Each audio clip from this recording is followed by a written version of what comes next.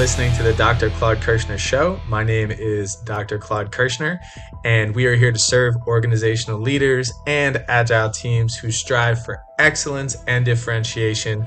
I hope you enjoy the content. If you have any questions or would like some additional resources, please visit our website at www.archconsults.com. Enjoy.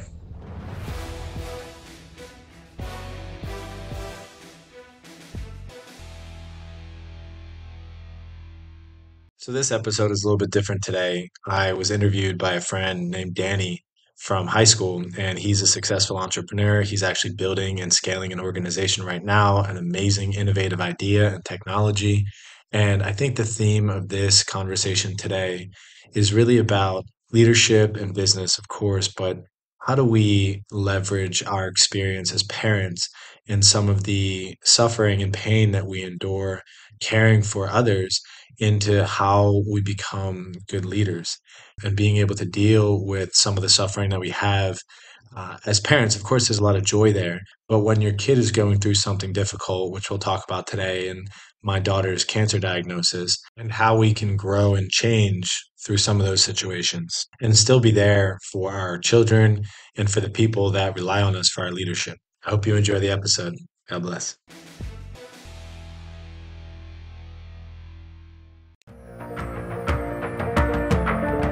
Remember, it will be for us, the children of today, to make the world of tomorrow a better and happier place. What is truth? What is good and evil? Am I good? Am I evil?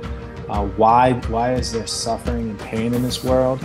And what am I supposed to do about it? And what is my purpose here on earth? And these are questions that our children need to know. Welcome to episode 3 of the Founder Dad podcast. Today I'm joined by a friend of mine from high school, Claude Kirshner, whose family is dealing what probably most parents are most fearful of, and that is the sickness of a young child.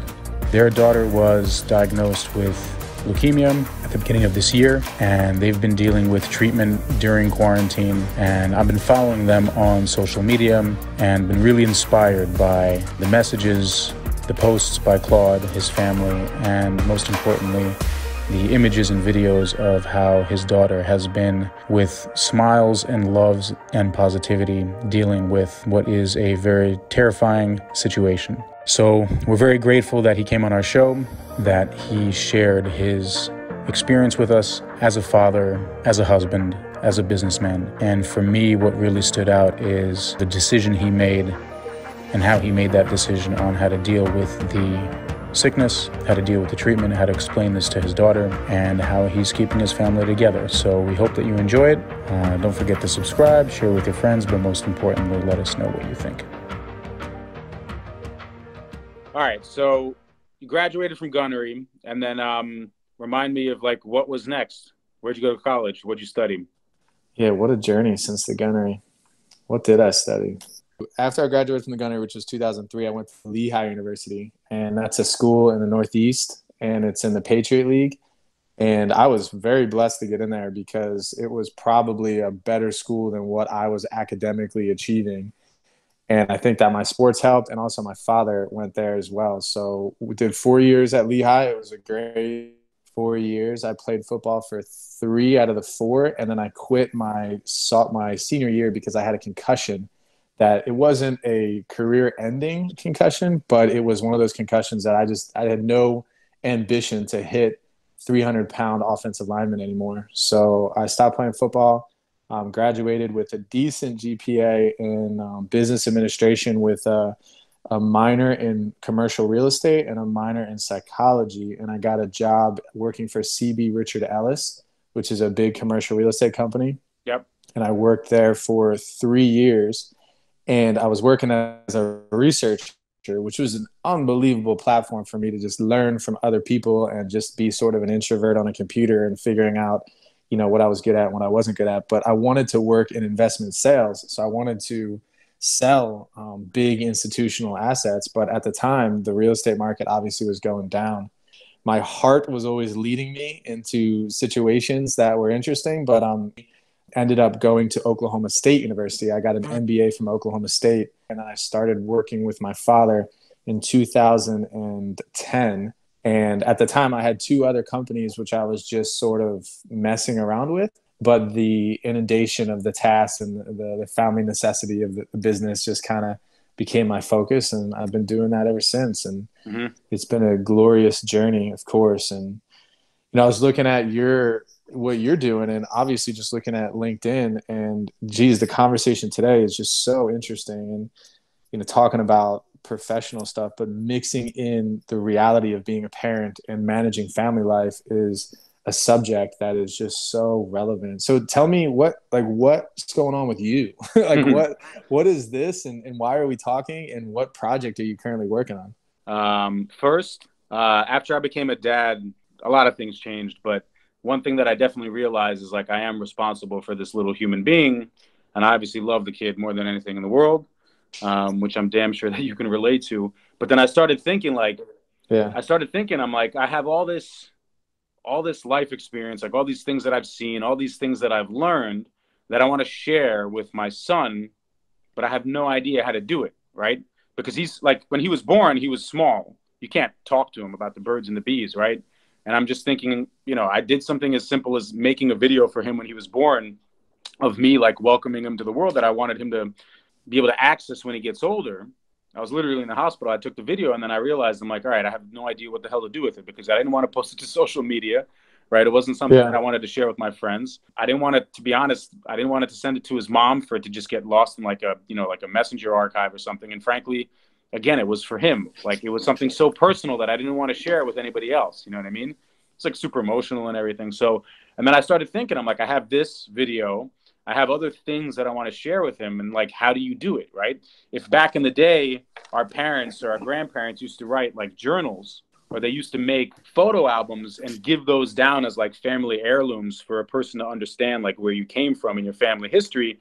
Now everything is in our phones. And I started looking around and seeing like, what is there any sort of solution or resource or platform that people are using? And I started talking to parents, and I realized that, well, first of all, every parent at one time or another has like a desire to want to do it, right? It's like instinctual, right? Like you want to pass down your life experience, your family history, your life story to your kids, right? That's important.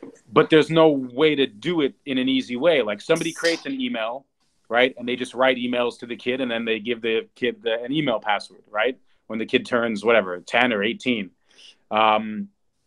Somebody creates an account on social media for their kid on Facebook or on Instagram, right? And just like uploads photos.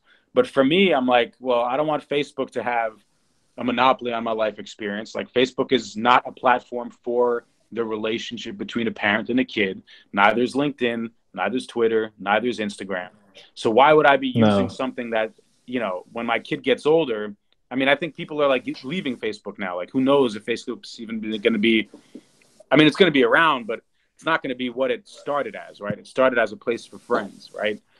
And I just like, I was doing commercial real estate before that. I used to work for an investment bank before doing commercial real estate. So I always had a business background, but at the same time, like me and you, like we went to college and we started, like we've seen the evolution of social media. We've seen the evolution of mobile phones, right?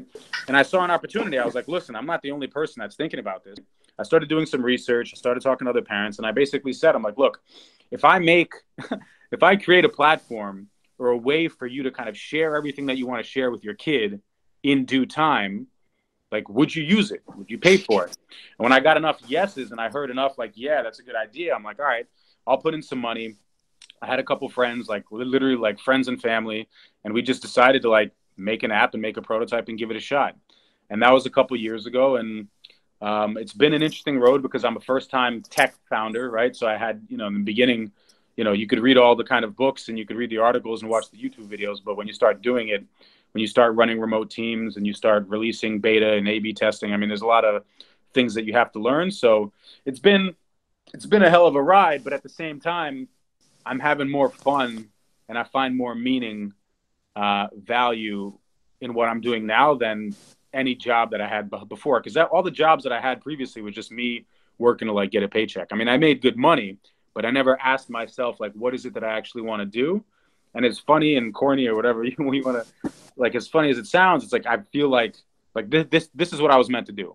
Like I didn't, you don't know really the details of like the having the kid and everything, but it was kind of like unexpected and it was random, and just life throws these situations at you, which you either take. And I'm super lucky and I'm super happy that I became a dad and that my kid chose me to be his dad, because it literally changed my entire life. And now, like, this is all I'm doing. I literally dropped everything I was doing, put in all my money. I'm away from my kid right now. Yeah. And I mean, it's like I'm living on, I was up until a couple months ago when we raised our pre-seed, like I was living on couches, renting cars, like, and I used to make like good money, doing IB and doing real estate. And now it's like, I'm bootstrapping, renting studios, in order to kind of like build this dream. But it's awesome because like we're actually building something that's being used. Like we have a couple thousand people that are already like testing the app. We're trying to figure out like the little bells and whistles to make it completely perfect, because I don't want to go to market and start, driving growth and putting in money into marketing, and before we know that the product is like completely perfect. Long story short, we're creating a way for you to basically capture and share everything that you want to share ultimately with your kids and your grandkids, whether it's family history, whether it's your life story, whether it's your favorite books, whether it's your favorite movies, whether it's vacations, whether it's recipes, whether it's stories about your parents, about high school, like anything that you think is important. It's incredible, Danny. And it just mixing in your story and hearing your passion and starting off from when my child was born, my life changed forever. And I think every parent that actually really engages in being a parent has a very similar understanding of that. And for whatever reason, whenever I think about my child, it is odd, but every other time I think about parenting Harper for the rest of her life, for whatever reason, I think about my own death, my own demise. And what if I died? What would my legacy look like? What kind of parent would I be? And what happens if that happens? I won't be able to do certain things with my child. And man, I want to be able to impart as much as I possibly can on her about what boys to date, what boys not to date. I want to tell her about my own tragic experiences as a not so smart teenager, so that she can learn from it. And the fact that you're creating a platform to make that happen, Danny, it's amazing. I've always noticed that you have a big heart for people. And when I was looking through some of your social media and seeing what you were doing and why you were doing it, and I looked at the website, and we're talking about generation transfer. That's what you're talking about, right? Well, we rebranded it to Lena. And we're probably going to rebrand it one more time, and we're going to call it a LifeArk. Like life. Yeah, I love that. Ark, like ARK, right? Like vessel, like Noah's Ark. Putting everything on there that is relevant to a new transmission into a next generation, and it's special. It's so special. And hearing you, I read this book called The Blue Sweater, and it's what made me most interested in entrepreneurship. And it talked about finance, microfinance. Mm-hmm. And it took me into a different level of purpose in business. And I see too that your experience in corporate America, or your experience in business acumen, whatever that meant, has allowed you to develop the gifts that is going to make this platform just explode. Oh yeah, and especially with the passion that you have. So man, it's nice to talk to you. Plus, it's like, I mean, working kind of on Wall Street, also being a wrestler in high school and college, like growing up in New York, like you get the hustle, like you're on the grind and you're okay with it. You know what I mean? And I'm glad that I have the background that I had, because like I'm just used to getting shit done. Like I don't care. You know what I mean? Like when you work in an investment bank, nobody cares if you're like on the weekends. Like if you have a deadline Monday 9 a.m. and you don't do it, you're out of a job. You know what I mean? Yeah, like, it doesn't matter. But it's interesting that you mentioned kind of the realization of your own mortality. I got goosebumps when you said it, is because I was never, honestly, as crazy as it sounds, like afraid of death until I had a kid. Yeah. Because you realize, like, all right, I'm responsible for this kid. First of all, I want to see him grow up. I want to be there with him, in your case, with your daughter, as she grows up. And you also realize, all right, if you're gone tomorrow, like, how is your daughter going to be able to grow up and really understand, like, who her father was, right? Who you really were. Is she going to check your Facebook? Is she going to check your LinkedIn? You know what I mean? Like, what are we leaving behind? And this is what got me. I mean, once I realized this concern and the worry just took me over. I'm like, all right, what am I leaving behind in the case that I'm not around? And I also understand, like, the world, especially now, bro, like we're in the middle of COVID, there are riots, like the world is getting more complicated, and there's going to be a lot of forces vying for our kids' attention. And they're not going Yeah. to know, like they need like a North Star, they need a life arc, right? But they need Yeah. a place where they could know that like this is like guiding principles or at least information, like what to believe, because real news, fake news, social media, influencers, bloggers, they're not gonna know like who to trust. And I think, as you know, like a parent is their child's first and most important teacher. And the question is, how are you teaching them? Like what are you doing? Like we're not always gonna be around. Your kid can grow off to like boarding school or college, or I mean, you're gonna be going off to work. You know, we have plenty of parents that are like in the military. I was talking to a buddy of mine from college. Like he literally did 4 tours. He was 2 times in Iraq, 2 times in Afghanistan. Like he barely sees his kids. You know what I mean? Like, yeah, but this idea that we're not always going to be around, but we have to do something. That's like one of the main motivating factors. You know what I mean? Like I don't want my kid to be raised on social media by like influencers. You know what I mean? No. So tell me about your story. When did you become a dad? How old were you? How did you how did that whole experience from start, like from day one? Were there certain things that you kind of realized, like, oh, my life changed the second I became a dad, or was it more gradual? I can tell you in my case, like, you know, I remember holding my kid when he was born, and I was more concerned of like not, you know, as crazy as it sounds, like dropping him or anything bad happening. But I think this understanding and the kind of the attachment bond grew with time when you actually realize, like, you know, this is my flesh and blood and it is my kid. And then, you know, all these kind of things and emotions and realizations started, they came with time. I can't say it was like immediate, you know? Yeah. Well, I'm excited to tell you because, you know, my story is an interesting one and I don't share it often, but recently because of my daughter's cancer diagnosis and the life events that I've been kind of thrusted into, this topic is so meaningful to me. I want to be transparent and I want to be vulnerable. And just what you're saying is there's too many things that need to be said, and especially nowadays in the culture that we live in, that our kids need to rest upon in order for us to be able to lay a legacy. Becoming a father was a pivot in my story, that's for sure. But in preparation to become a father, let me tell you, I did not have the best of examples. Rewind back to the beginning. I grew up in a broken home. My parents were divorced. And it was an interesting environment because both of my sisters were mentally disabled. My one sister's autistic. And I think I actually talked about this in my senior speech. And it was my mom is an alcoholic. And my father he needed to leave the household. It was a righteous decision on his part when I was 8 years old. So I was put in an environment where I had a mother who, it was unpredictable what would happen to me when I came home from school.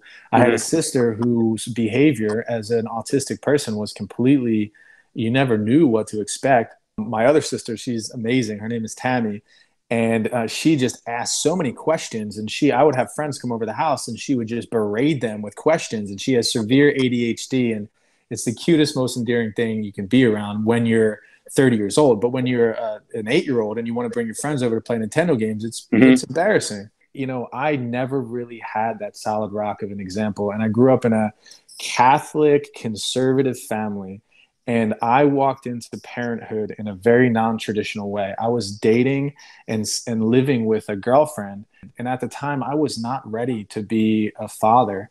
And I was abusing alcohol. I was doing things that I shouldn't be doing. I wasn't married. I did not want to commit the rest of my life to this person. And from the day she found out she was pregnant, my internal complexities and some of my mental issues started just coming out in my life because this isn't the way I wanted this to work. And this isn't the classic approach to becoming a parent. And I got on the phone with my grandmother, God bless her soul, she passed away. But she said to me, and of course she said a lot of encouraging things to me, but when she found out that I was a father without getting married, she says, Claude, you are not a Kirshner. And she said, you're bringing a disgrace upon this family. And it was a one-on-one phone conversation that I seldom share with people because I don't want to, you know, take away from who she was as a grandma. But I heard that loud and clear, and it was very difficult to deal with.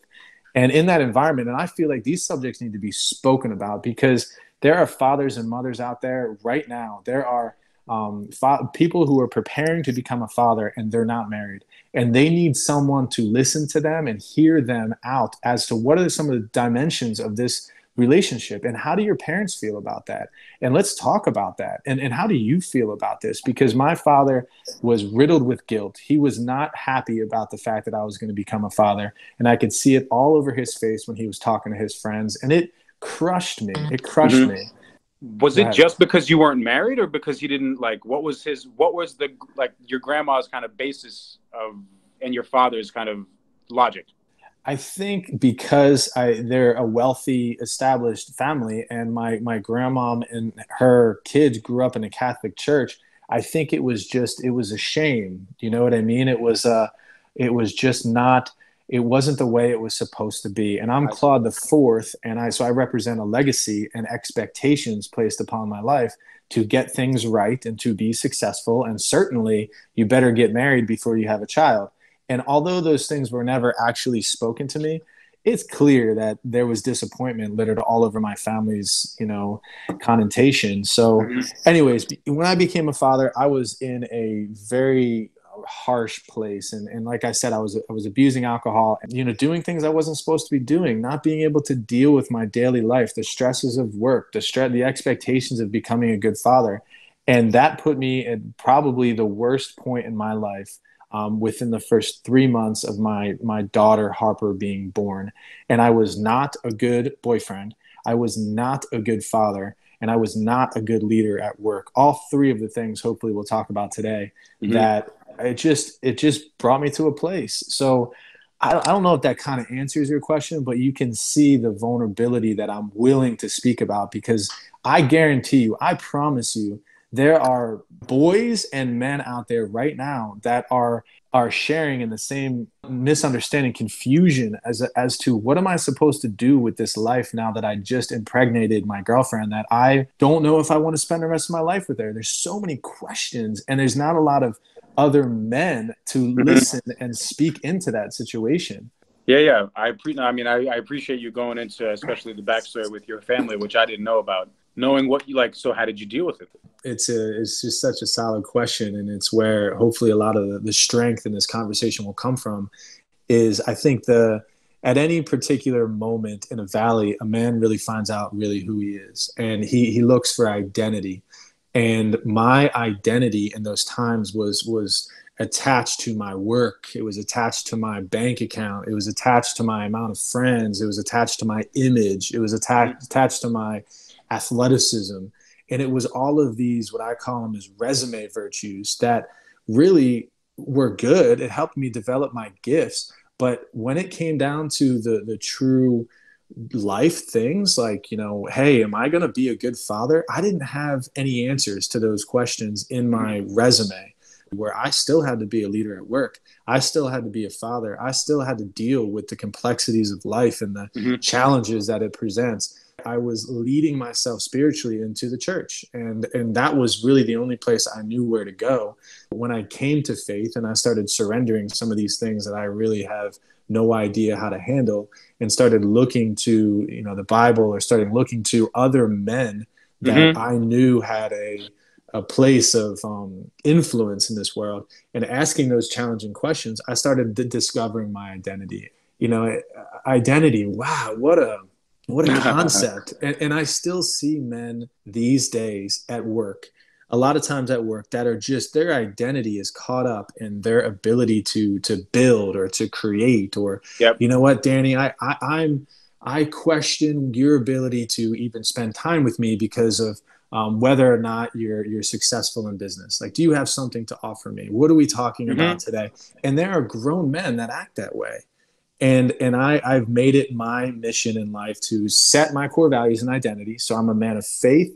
I'm a man about family, and I'm a man about leadership, and I'm a man of strength. And when I say strength, it's not, here, look at me, how strong I am. It's the internal strength, which my internal strength, I was as weak as a skinny boy the first time you ever went into the gym as a 14-year-old, Danny. I was weaker than that when it came to dealing with those real issues in my life. And over time, I've been able to get a life coach, get some mentors into my life, go to church, dive into the scripture, and figure out who I really was. And that's what created my ability to be a good father more than anything. And nobody ever taught me those lessons. Nobody, no school, no Yeah. college.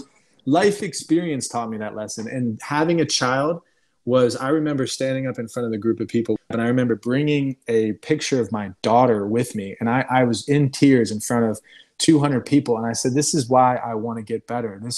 I want to be a father to my daughter. I don't want to be somebody who is absenteeism. I don't want to be somebody who isn't there when she's in need because I'm caught up in some stupid endeavor. And that's really been part of my strength to kind of seek and find my identity in something other than work and money and relationships.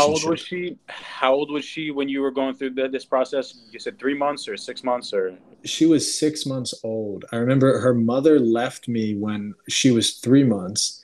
And that was kind of a big thing. And it was needed that her mother leave me because I was not being a good father. And then 3 months after she left me and my daughter left the house, and obviously I'm now in this situation where I have a child out of wedlock and I have a daughter that I was hoping to kiss goodnight every night. And now she's not there anymore. So you said an interesting thing. You said that like I was physically strong, but I wasn't strong. So what's your definition? Do you have a definition of strength now? Like what is strength to you? Like for a real man, woman? If you ask me that question, and obviously being a man of faith, strength is love. It is a persevering, enduring characteristic of not only embodying love for myself, but being able to exude love in all circumstances. One of the most powerful things I've learned is that I'm called to not only just love my friends and family, but I'm called to love my enemies and pray for them. And if I'm capable of loving in all of those circumstances, then I'm strong.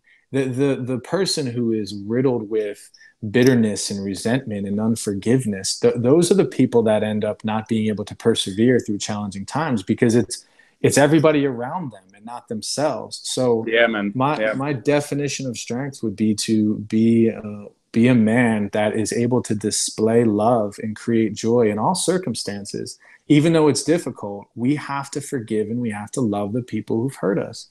That's true strength. I mean, you're talking about, what's happening in the world nowadays and being able to forgive. Oh my gosh, what a concept, right? Yeah. And are people capable of doing that? And who's teaching them how to do that? And do they love? So anyways, that's kind of your answer to the question of true strength. No, I agree with you 100% fully. And then how has that helped you because of the situation that you've been dealing with your daughter's diagnosis? I bet for damn sure that if you hadn't gotten that realization, you hadn't gotten help, and you hadn't started actually, changing your mindset and the way that you look at the world and the way that you approach the world, it would have been a lot. I'm sure it's still difficult, and I know that it is. I can only imagine. But without that mindset, I'm sure dealing with the situation that you've been dealing with the last couple of years would have been nearly impossible, right? Nearly impossible. So, all right. So then tell me about how I don't know how personal and detailed you want to go, but when did you guys find out about the situation? How was your relationship at that point already with your wife, right? Because you guys did get married, right? No, I actually married a different woman, but I can touch a little bit on that as well. Yeah. So what happened next, and how did that whole thing come about? Well, getting right with yourself and learning how to love yourself is one thing, and dating myself and pretty much being single for 3 years was huge because I got one-on-one time with Jesus, one-on-one time with mentors, one-on-one time with myself, ability to lean into these challenging circumstances, and life did not get any easier. It got just as challenging. So the complexities at work just got more complex. And but a lot of the factors before that were creeping in on my ability to be effective as a leader, as a father, were no longer there.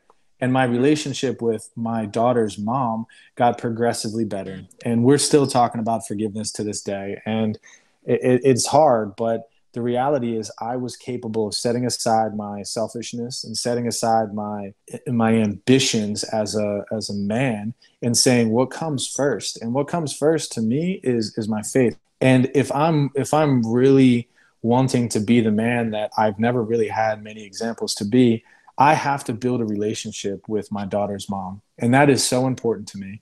And I've laid myself down. I've died to self so many times in conversations with her, and I cried, literally cried, and said, I just can't, I don't know what to do. I'm afraid. And with some of that vulnerability, and that was one of the things I want to talk about today. And everyone says, vulnerability, it's so, I'm almost passive because I don't know about you, Danny. I hang out with guys nowadays that aren't afraid to cry. And that's just who I am. But I know some people may be listening, or some people may not feel that way. And whatever, to each their own. But when it becomes a time where I need to cry, that demonstrates and builds a relationship more than anything. So getting right with my daughter's mom was important. My ducks will never get in a row. Let me be clear with that. I'm completely lost and I will never be perfect. But the reality is my ducks started getting into a row a little bit better. And I don't think the goal is perfect. I think the goal is to always be improving and just be the best version of yourself. And if you're a better version of yourself today than you were yesterday, and you're always progressing, and you know that you have a goal and an aim, and that your goal is to kind of just be the best you are. I mean, define perfect. Perfect is just a word. You know what I mean? Exactly. It doesn't mean anything. Yeah, I may strive to get there, but I'm never going to get there, and I don't think there's any achievement of that. But anyways, leaning towards the pursuit of what would be hopefully a more peaceful life, and I think peace is the real value. Money is not. I was able to find my wife, and finding my wife came only because of the years of preparation I put myself in. Do you think I would have been able to find a strong, good-looking, successful woman that was willing to spend the rest of her life with me if I was riddled with resentment towards the mother of my child, or if I wasn't a good dad, or if I was going out and getting drunk on the weekends? No. Yeah. So to in any way, if I can say, it is so important for a man prior to being a good husband or being a good father to be right in his own accord, and not doing some of the things of the past. The childish behaviors have to be gone. I was able to meet my wife, and talking about my daughter's cancer diagnosis. Wow. Yeah. Meeting my wife and courting my wife through the dating process was an interesting journey. And she and I, we talked, we hung out, we did things we weren't supposed to do, and we always talked, and we were always staying in touch. An hour long conversations led to eventually we started dating one another, and we knew that when we started dating one another that was going to be, we already had synergy and chemistry together. When we started dating, we did it right. We kept pure with one another. And that courting process, and then which led to me asking her to marry me and spend the rest of my life with me, which is one of the most amazing days of my life. And then leading up to the wedding, we became one, and we became a beautiful example of what I believe of a godly relationship should look like. And then all of a sudden, God said to us, you think life is good. I'm going to throw in 2 miscarriages that happened in the relationship because we wanted to get pregnant. Mm-hmm. And she ended up having 2 miscarriages. And then right after the second miscarriage, my daughter, her stepdaughter, got diagnosed with cancer. And so when we're talking about some of the things, these life events that you have and you've talked about, man, but the point of that, I was ready for that diagnosis. I was prepared for it. It was the hardest day of my life to date. Was that day. I'll never, ever forget it. And mm-hmm. I was crushed. I was absolutely crushed.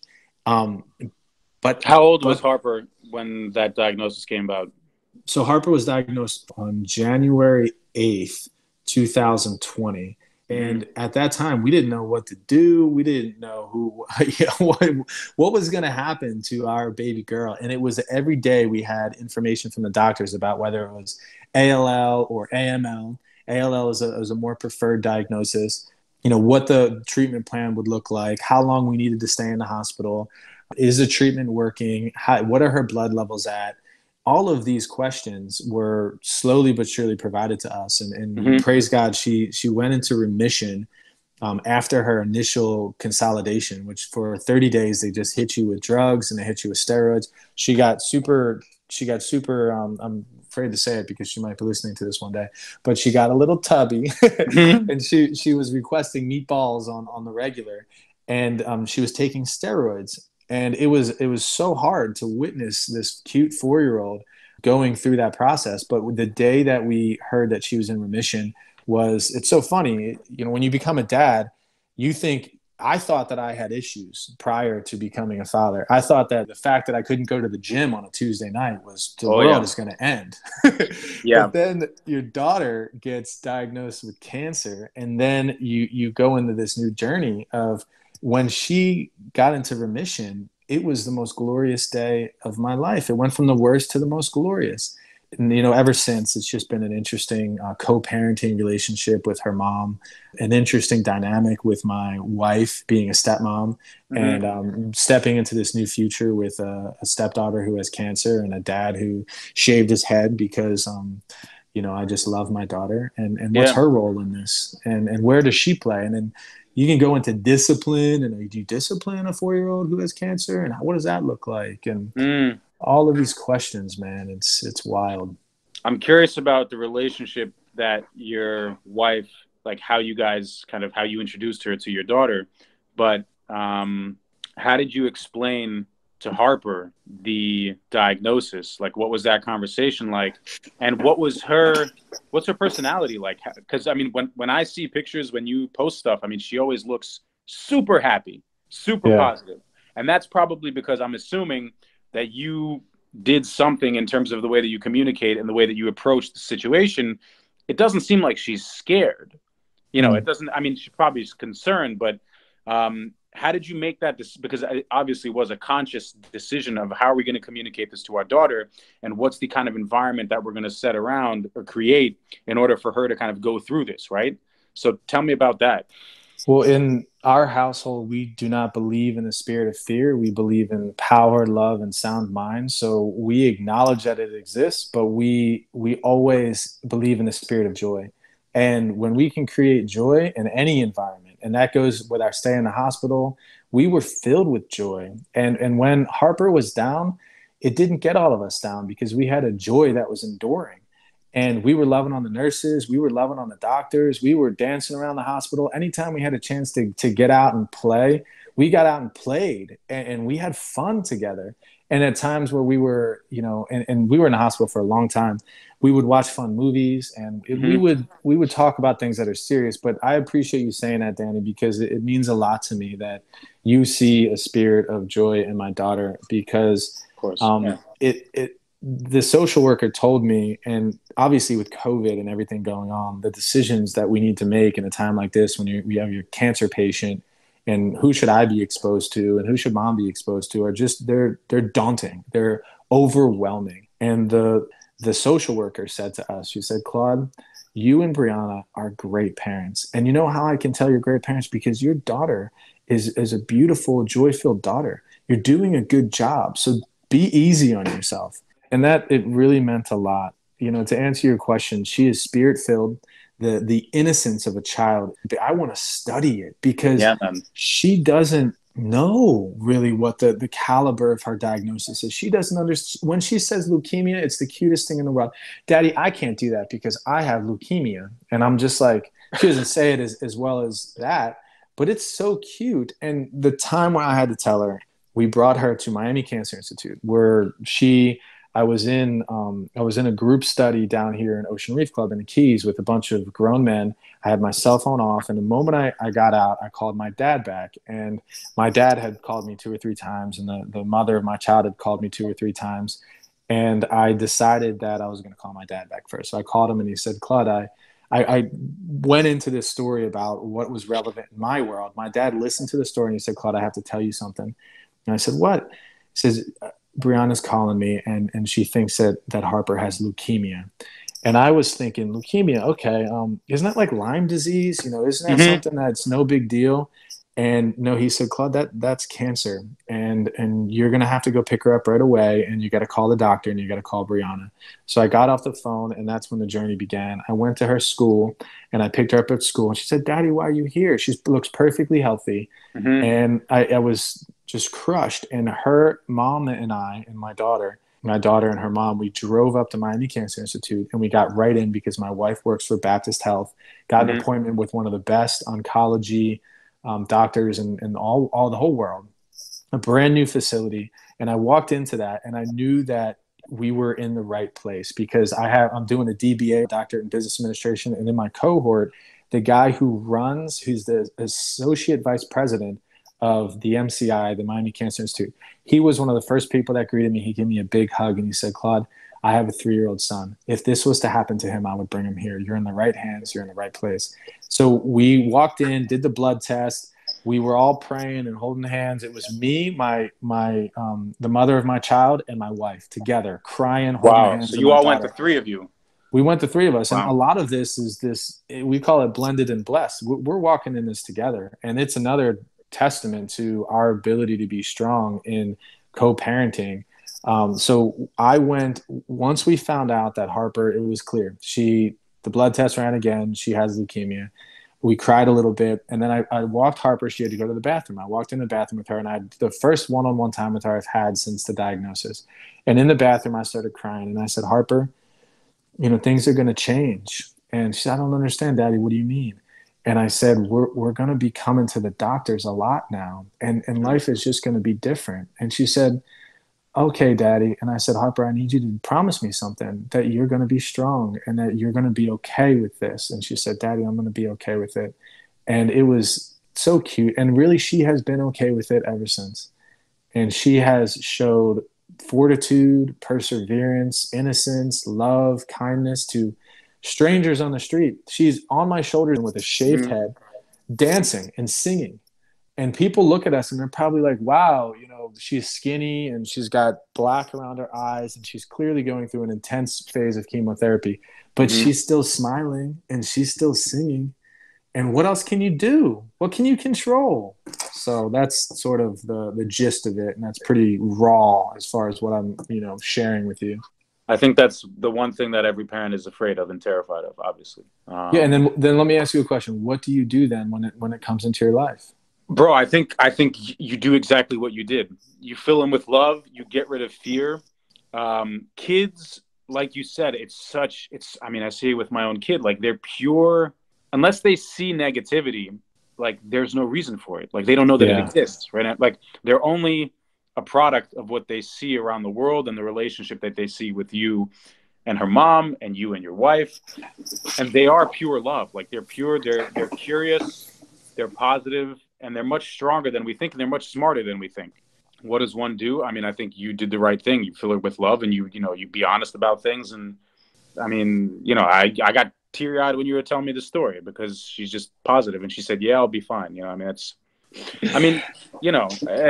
I'm sure if she saw on your faces that you were like dreary and that you were concerned and that you and your wife you and the mother of your kid started fighting, then, kids feel that stuff, you know what I mean? But if you're strong, if you're an example, if your wife is, if Brianna is, then, she feels that and she's like, all right, well, this is my kind of, I'm going to keep the same levels. So I learned that the battles that we fight start in my mind. If I can't control what's in my mind, I'm not going to be able to fight many battles. And then the second battle that I fight is in my home. And being a good husband, being a good father, is that comes with a whole set of battles.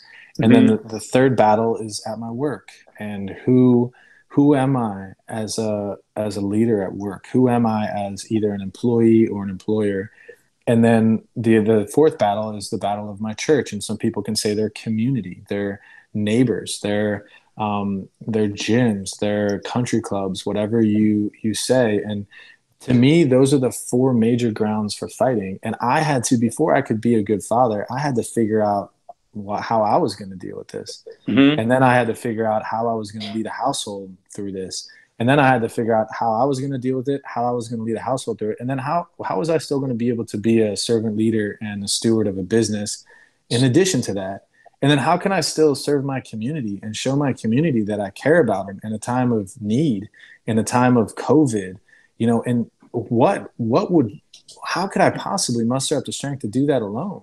It's crazy. So was it a conscious, like, what clicked? Like, at what point, like, when did you basically have to sit down with yourself? Because you probably did have time alone when you're in your own head and you're like, all right, I'm like, this is the way that I'm going to be. Like, so did you have a conversation with yourself? Did you talk to somebody from the church? Was it something you read in the Bible? Like, what was there an aha moment when just like things clicked in your mind and you're like, all right, this is the mindset and the approach that I'm taking in every single aspect, at home, with Harper, at work, at the church? The scripture that I think of more than anything is how Jesus is speaking to the Christians of the world and saying, you are a city on a hill, and you are the light in the darkness, and that with me you don't need anything else. And what I've been leaning into and listening to some of my pastors speak, the thing that speaks most clearly to me is when I have no guilt in life, no fear of death, that's the power of Christ in me. And when I can really embody a spirit of, like we talked about, joy, and I can still be a light to others, regardless of my circumstance, I can sense a strong power in that. And there are people around me that are crumbling. And I'm not saying that I'm strong enough, but with him, I'm strong enough. And being a light, regardless, if I thought that becoming a parent and becoming a business owner and becoming a leader, I was signing up for a life of still waters and a life of just, utopia. I'm wrong. The greater influence I want to have, I have to have a bigger threshold for pain. So when I started rethinking this concept of pain, I started literally, and this might sound crazy, but being grateful for this cancer journey, being honored by this, by being a servant of the Lord during a time like this, and COVID and a cancer journey, and I could still speak hope and faith into other people. That's what's given me the ability to endure this, is to still be able to help others. And I thank you for the interview, because hopefully some stuff that I say, if there's just one person out there that could get strength, that may be going through a similar story, or maybe has a difficult home situation, that they can look at that sacrificial love as powerful. It's powerful. People see you, Danny. They know what you're doing. They know that you're a good father. They see what you're doing in your company, and it provides them with hope. And if you can be a source of hope, what other legacy is more important? Nothing. You couldn't give me $10 million to trade in for my ability to give hope to other people who are heavy laden or downtrodden or hopeless. Because with hope, they can do anything. They can turn their situation around. I agree. They can turn their situation around, or they can actually, make sure that a bad situation, a tragic situation, stays a tragedy but doesn't become hell, and that doesn't take over your entire life. And that's the unfortunate reality about life. And that's exactly what, the story of Christ and a lot of stories in the Bible, which are super interesting. I don't know if you know this, but I was a religion major in college. Wow. I studied religion, political science. I studied all religions, but there's a lot of, very, the stories in the Bible are not there by accident. You know what I mean? And you could look at them as stories, or you could look at them as the culmination of the people that were living during that time, taking kind of like life lessons from real situations and basically saying, like, these are the things that happen to you in life, and this is the way that you should be existing in the world. And the things that they talk about, whether it was like thousands of years ago or those stories go back even further, they apply the human experience. The human experience is still the human experience, whether it was 30,000, well, not 30,000 years ago is a little bit different, but, whether it was 1,000 years ago, 3,000 years ago, or now when we have iPhones, like, it's still the same thing. Like, life is suffering, suffering is part of life. The question is, like, do you bear it? Do you do it with love? Do you do it with anger? How do you deal with those things? And you're right to say that, like, Christ is the perfect example of a person literally, like, bearing the cross, no matter what, like, not being fazed by whatever life or God or his father or the world is throwing at him, and just, like, staying the path, love, truth, right? Truth, responsibility. Yeah, man, you're living it, dude. Thanks for telling me that, because it's nice to know that you can relate to some of those things that I'm throwing out there. And when prior to being saved and stepping into faith, I would see men that were Christian men that were leading as Christian men. And I saw that, and I was envious of that. I thought, wow, that that's powerful. And you can be a good husband and a good father and a good business owner at the same time. And you can talk about your struggles at home and this kind of stuff. And I didn't know what I was signing up for when I decided that, hey, I'm going to try this faith thing out and see how it works. And in reality, the biggest lesson that I've learned is man, it's a life of sacrifice, and it's not about being attracted to that power of the transparent leader who's capable of leading with core values, virtues, godliness. These things are easily, people say, wow, what's that? I want that. But in order to get there, the scripture says you have to lay your life down and you have to pick up your cross daily and follow me. It is one of the hardest things anyone could ever do. And I love this. I think this would be a good segue into that pain of Danny's passion and love for his children. Obviously, I'm sure there's pain through your story too, and my pain of the cancer diagnosis. How then do I parlay that into becoming a business leader? And how can I take that pain and how can I be of righteous influence to the people around me? And how can I leave a legacy in business and use some of that pain in my leadership in a good way, a constructive way for other people?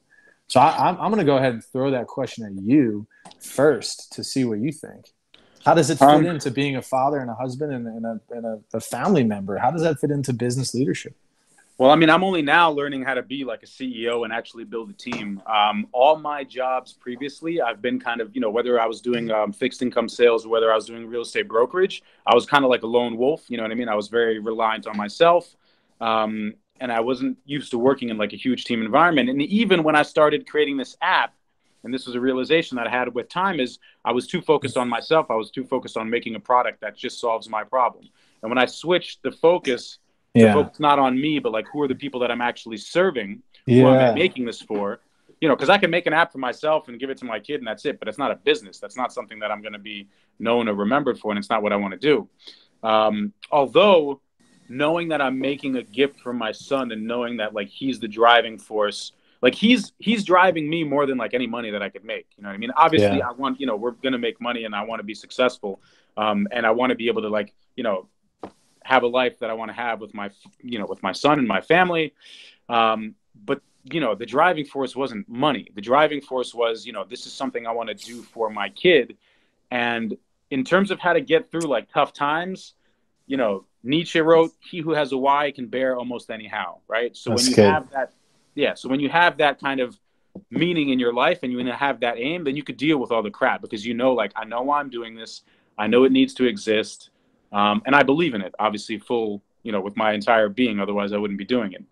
But now, now it's building a team. Now it's, finding the people that also have the same values, that are parents, that want to be good parents, that realize the problem that we're trying to solve.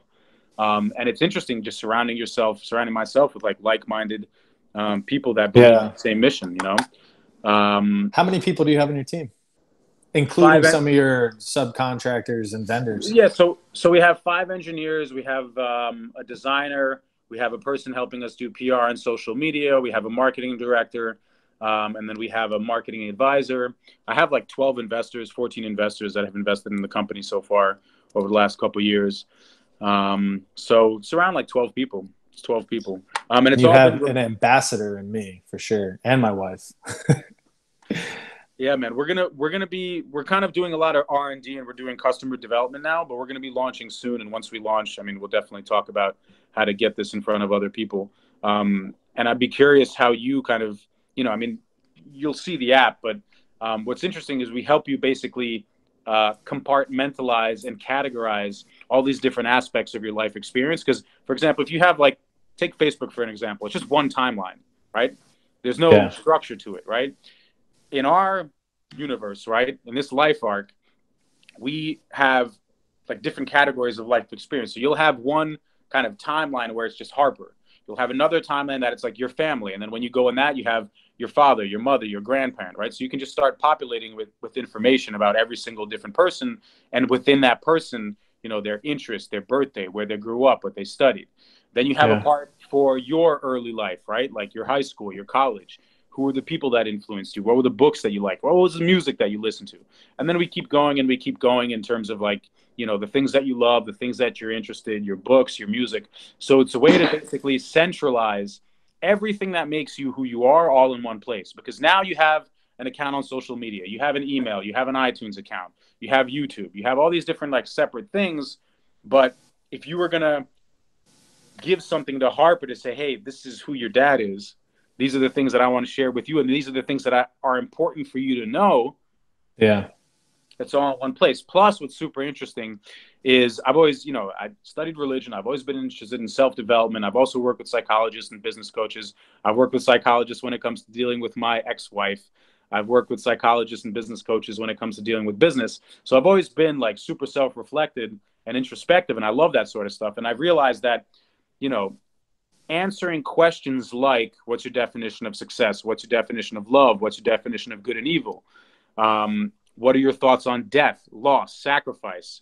So yeah, good. these are all things that you have to, not have to, but it's useful to like get on paper and ask yourself those questions. And then your answers to those questions are things that you could be sharing with your kid, right?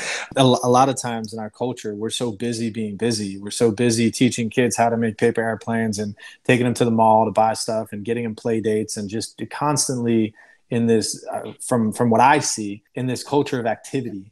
And these heavy questions that you just answered, to have those moments and reflect with your child about what does it mean to die? What does it mean to, I love what you said, success. What is the definition of success?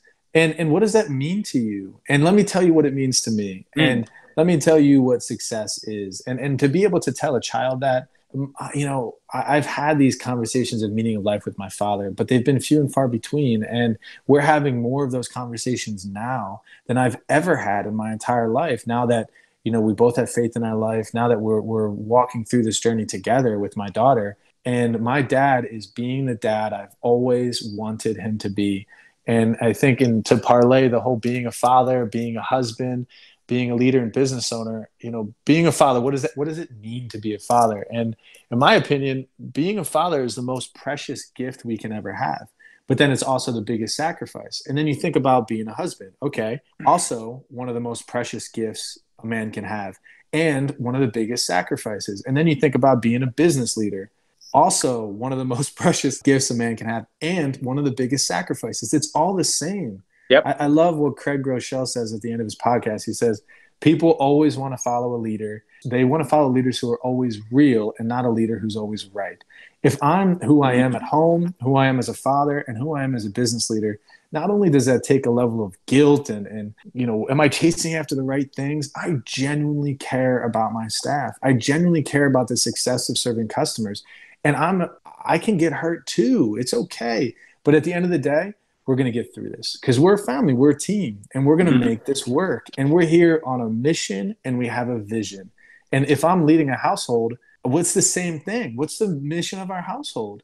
What's the vision we have as a family? Do we have goals as a family? Do you talk about those things? Do you outline them? Like, do you have those conversations with your team at work, with your family? At work, we run on an EOS system called Traction, and it's an amazing book by a guy named Gino Wickman, and it really helps us set those core values, pick your team, they call them rocks, they're quarterly goals.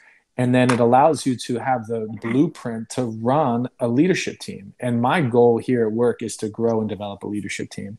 And then our mission is to serve our customers. Our vision is to develop people who have a heart to serve. And what does that mean? Do we serve our customers just because we have to serve our customers? No, we serve our customers because we care about our team. And we know that if we endure the hardness of serving our customers, then we can grow some of the people that work here, and we can bring in new staff members, or we can develop existing staff members. And that's not always easy to serve our customers. But if we do it well, we're going to be profitable. We're a service company. And I talk to people all the time. If you don't like people, don't work in the service industry. It's just a matter of fact. And not only that, if you're not the right person, you working in the service industry with a team of service-minded leaders, you're going to be toxic in that environment. So the best thing for you is to either not be on this team, or to change your virtues and core values to fit in with the team, so that we can continue serving together. And man, there's nothing easy about that. And being a father, being a husband, being a leader at work, the priorities, maybe you can relate. Which one is most important? That's a good question. I think if you have a foundation of like values, principles, and an approach to life, then that works everywhere. It applies everywhere. You know what I mean? You can't be one person at work, a different person at home, and then a third person in the church. You have to Can be you who you are. imagine? No, You it's know, yeah. do you know how hard it would be to put on in all three of those different environments if you weren't the same person stepping into all three? Well, listen, not a lot of people know who they are. Not a lot of people listen. I mean, like you mentioned, like you're happy and you're grateful for the struggles that you had, because those struggles, it's only through struggle that you change. Like most people don't want to change, and most people are happy to be in their comfort zone, or most likely going to stay in their comfort zone if life doesn't throw them some things, right? Yeah. And it's only, I mean, I've changed over the last couple of years, like going through this kind of journey as a founder, and also being divorced, being away from my kid. Like those things have shaped me into who I am. And I want to hear your definition of success. I'm curious, but you did touch upon one thing, like, you know, being a dad, and on a very elemental, simple level, the point of life is to continue life, right? That's what's been going on in the universe since the beginning of time, or the beginning of the universe, or whatever you want to call this thing that we're living in. We're living in a society where less and less, I mean, I know the statistics because I'm dealing with this stuff, but like less and less, you know, I don't want to say millennials, not our generation, but people younger than us, they want to have less kids. They don't want to have kids. They think that it's a burden. They think that it's difficult. They think that the world is more dangerous. We are living right now at the most like safe, developed, like best time in the world. We're not living in the time of Cold War where our parents were like threatened by the, you know, threat of nuclear war. We're not living during World War II. We're not living in the Great Depression. Like our parents, our grandparents, our great grandparents lived through much more difficult times. But we think that like, oh my God, like the world is more dangerous and people are getting more selfish, and they want to, you know, they want to be on Instagram, and they want to be, I mean, Instagram, I'm just saying like symbolically, right? Like people are more focused on themselves. And for some reason, you know, they have less and less desire to want to have kids and like have a family, where the people that do have kids, most of them that I've spoken to, find that that's given them more fulfillment and joy, even though it's hard, than any other part of your life. You know what I mean? Because like, what are you doing all this for? What are you making the money for? What are you trying to have a job for? For what? You know the feeling of having your daughter hug you and just like look at her. And I mean, That's the best feeling in the world, brother. You can't trade that for anything. You know? Yeah, next to my wife hugging me and telling me those things too. Yeah. I put her first, by the way. I have to put my wife first, or I don't know how my standard of living would be able to exist. Yeah, I haven't gotten there yet. I was married, I got divorced. You know, I don't know what it's like to have like a real partner by my side that, you know, where we have an ideal relationship. Unfortunately, that hasn't been my forte. I've been good at dating, but to really find somebody, you know, it's also not easy, like having a kid, being a founder, traveling around. And me, like I've been independent and kind of away from my parents since I was 15 years old. So I technically don't need anyone, you know what I mean? Like I'm fine solo, you know, and like I've always thought like, all right, if somebody's going to come into my life, like who's really going to be helping who, and like what's the point? You know what I mean? Like is this person going to slow me down, make my life better, or not? Maybe that's the wrong approach. Maybe I do, you know, I'm not saying that I have the right attitude about it, and I probably don't, but I hope that one day I do find a person that I want to, you know, that I fall madly in love with. But just I'm also the type of person where it's the definition of love, which is also an interesting thing. But like, I can't imagine saying, oh, I can't imagine living without you, or like living without, because I'm living without the person now. And like, I'm also not doing too bad. You know what I mean? So it's interesting. I used to have a very similar context about my need to have another person in my life. And I think that once I started understanding that another person, I learned so much about myself through other people. And I knew I wasn't ready for a wife. And when I started learning about what a wife is and what it means to have a wife, I cannot be filled up by another person. I have to have a different source to be filled from. And when I'm filled up and I'm bringing myself into a relationship, then I'm much better. And hopefully they have a very similar philosophy with that as well. My entire life, I've struggled with intimacy in relationships, and I never knew how to do it or what to do until I decided to just surrender it to God and really kind of look at, what does it look like to have a relationship with another woman? How do I go about this? If this is what it says, let me try to apply it and see what happens. And it wasn't until I started doing that, you know, and I find that the biggest, most honorable thing I see in men is their ability to love and respect their wife. And if they don't have a wife, then it's their ability to love and respect their mom, or their ability to love and respect their sister, or their ability to love and respect their daughter. Just how do they treat women? And what does that look like? laying this pathway for our generation, our next generation, and respecting the people who've come before us is so vital for, I never even, I was selfish. I can do it all myself. What do I need advice from my dad for? I'm smart. I went to college. Where do you fit into speaking into my life? And I can read faster than you, Dad. I can type faster than you. I've got more likes on social media. Isn't that what's most important? And the answer is no. And I love the phrase that says, it's not about the talents of few. It's about the sacrifices of many. And that's what things are built upon. We're doing what we're doing today because other people have sacrificed themselves so that we can be here. And look at Memorial Day that just passed. The ultimate sacrifice. And if we don't honor and respect the people who have come before us, I have no idea how you're going to be able to have true righteous influence in this world.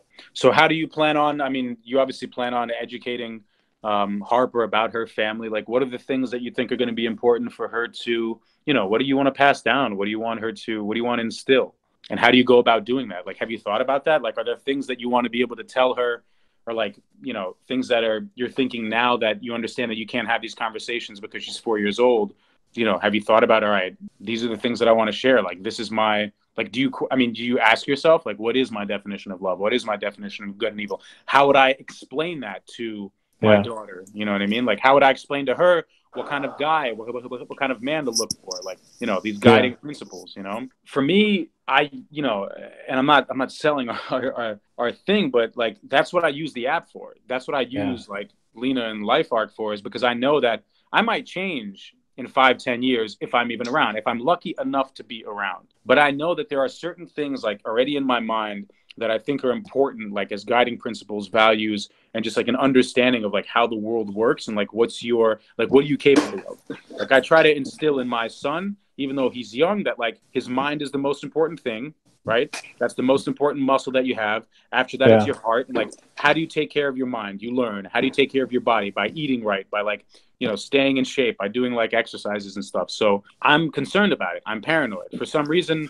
like I've already accepted the fact that I'm not going to be around. Like, I've already accepted my own death, and I'm like, literally every day is a bonus for me. You know what I mean? I'm literally walking around. It sounds really weird, and I'm probably a little bit crazy, that doesn't sound weird. That sounds right.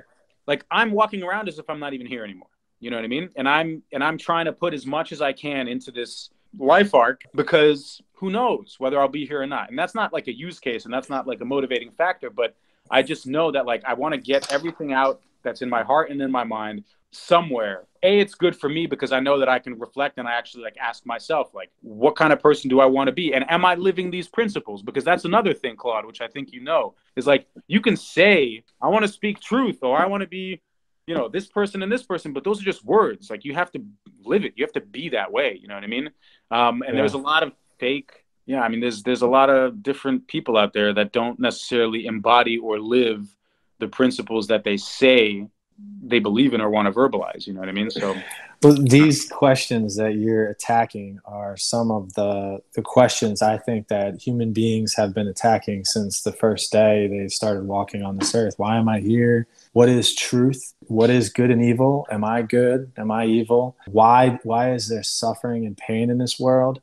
And what am I supposed to do about it? And what is my purpose here on earth? And these are questions that our children need to know, because a child that walks in truth is a child that's blessed. A woman that walks in truth is purpose driven, and there is a flame of righteous influence placed upon their life. And any person that you believe has influenced you positively towards a passionate, righteous destination, they were gifted with truth. So as a father, I want to share these things with my child, and I want them to not only know them all the time, because I feel like I'm going to need to be a chief repeating officer to my child forever. Mm-hmm. But the point is, if I can put them somewhere, like you said, how beautiful would that be? And I believe that what we're doing here on earth with my faith, I believe we're meant to glorify God. And that what that looks like for some people may be different. What it looks like for me is being a man of righteous influence. And that goes for my home, that goes for my friends, that goes for my community, and that goes for my business. And what is right and wrong, what's good and evil, I have dabbled in both, and I cannot define it. but I know that scripture can. I know that we've done it for many years, and that it seems to make sense to me. And it says in my heart that, what is the biggest commandment? Love thy neighbor as thyself, and love your Lord with all your heart, soul, and mind. And I'm like, wow, that sounds pretty nice. And it sounds simple, yeah, and it it sounds actually is. simple. If you actually break it down, like it's actually much, the rules that are laid down are like it's much more simple than we think. The difficulty is living it. The difficulty is loving your neighbor when he kills your cow, or when he throws a brick through your window. Right? And once you learn how to apply, and I'm always, when I hear these things, the self-help talks, I'm like, that's great. Give me a handle where I can actually apply that to my life. And when you learn the different things of, oh, you know what? It's probably nice for me to put my phone down when I'm in the elevator. Wow, I should probably stand up when a woman enters the room. Maybe when I write an email, I should never write an email with a spirit of hate in my voice. When I speak to my father and my mother, I should speak in a perspective of knowing that they're authority, and that I have to respect them for being my parents, regardless of how they treat me and what they say. These are core things that some children nowadays, they may not ever get that lesson from their parents. And my They'll only definition get it if they see it from you. Yeah. I believe that the loudest sermon I'm ever going to preach is the life that I live. When people see me and they see it, and I am not perfect. Like I said, I am littered with problems and issues, but I do believe that I've gotten some things right. And I do believe that I'm walking in truth. And I do believe that I'm willing and able to continue living this life. And I want other people to see that, and to see that regardless of my circumstance, I'm still joyful. And I want people to ask me, what is it? Why are you? And I want to tell them, and especially my kids. And my definition of success, by the way, and there's Earl Nightingale. I don't know if you know who that is. I know. Yep. But when I started doing life coaching, my life coach came to me and said, I want you to listen to Earl Nightingale, and talked about goal setting and the difference between a person that graduated from Princeton, and there was 100 of them, and only actually 10 of them actually made it to what the world would call success, is they learned how to set goals. And the success is not a destination. The success is the ability to define it in goals, and then to accomplish goals that lead you towards success. So how do I know I'm successful? If I'm able to accomplish goals. If I set a goal and I cross it off, because I'm attaining what I'm defining as success. And the problem is, if I say success is I want to make $100,000 this year, or success is I want to launch a business, once you get there, then what? You're not satisfied. Exactly. You still have somewhere else you want to go. It's never enough. What are your goals? Are you attaining them? If you're attaining them, you're successful. If you're not attaining them, you need to go check yourself, and you need to figure out what it is you need to do to attain them. So maybe success is your ability to do what you say. Is to be able to know how to set goals, to learn how to set goals, to make sure that they fall in line with your virtues and your core values. And then once you have your virtues and core values, and you set your goals, and you think that these are the right things to do, attain them, achieve them, whatever it looks like. Quick question, because I haven't had this conversation with my son yet. And I probably assume that you've had it with your daughter, because you do have like such a strong foundation of faith. But like, how would you explain the concept of like, have you explained the concept of like the Lord or God to Harper? And if so, how? The cutest thing that she says to me is that God is in heaven and he loves me.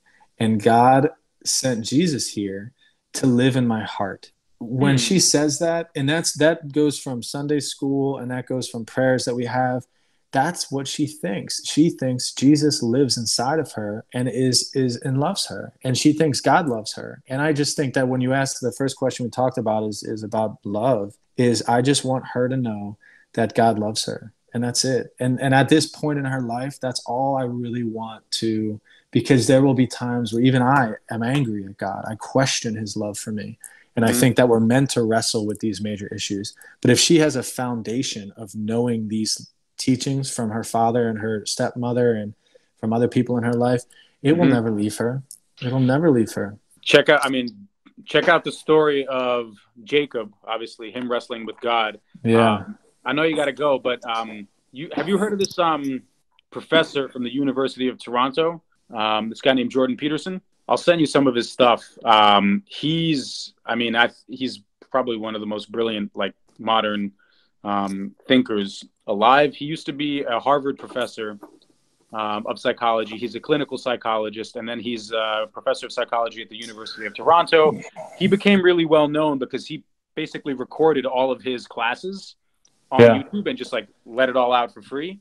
And he knows sociology, he knows neuroscience, he knows psychology, he knows clinical psychology, and he knows the Bible inside and out. And he did a series of lectures called The Psychological Significance of the Bible, where he literally went line for line, starting from Genesis, going through like the stories of Abraham, the stories of Jacob, the stories of Noah, the stories of Cain and Abel, and basically saying, much like what we talked about, like these stories are not here by accident. And you don't have to take the literal meaning, including the story of Christ, but like, what's the lesson learned? Like, what are these stories trying to tell us about the human existence, about God, about like the rules of the world? So you will definitely enjoy it. I'll send it to you. Have you ever heard of David Brooks? No. He's a Yale professor, and he wrote this book called The Second Mountain, and it talks about the resume virtues versus the eulogy virtues. Everybody climbs the first mountain, and the sooner and earlier we fall off the first mountain onto our face and start climbing the second mountain, the better we'll be. And I think that my one plea as a handle to use is that I pray for every adolescent, every child, every man that's becoming, every boy that's becoming a man, that they realize that life is not about building your own resume and building your own success story. It's about loving other people. It's about becoming the person that you're meant to be in whatever standard you exist, and being a part of a community to give back to a community through love. And it's important that we realize that, whether we're an NFL superstar or whether we're serving at a restaurant, that it's all important as long as we realize what we're doing it for. Yeah. I really love talking to you, man. And again, if you want to do this again, I'm more than happy to sit down and talk to you. Yeah, I mean, I think we could definitely do it again, so we'll talk soon. Our lives are not linear. What we remember is not defined by time, but by experience. We remember the emotions and people surrounding specific moments and live time as one continuous day that is the experience of our lives. One of the most important, meaningful, and challenging experiences we face is being and becoming parents. These are conversations about moments in our lives, what they have taught us, and the questions we all face about how to live in the world.